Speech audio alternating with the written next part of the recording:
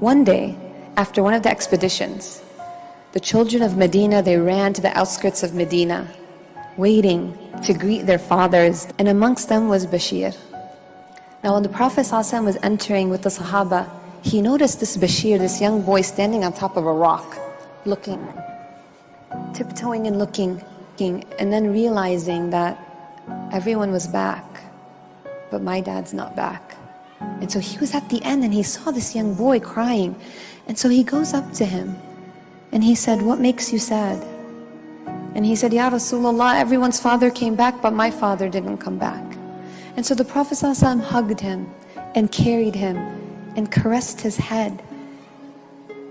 And the child kept crying, so the Prophet ﷺ said, "Would it not make you consoled and comforted and a little bit happy that I will be your father from now on and Aishah will be your mother?"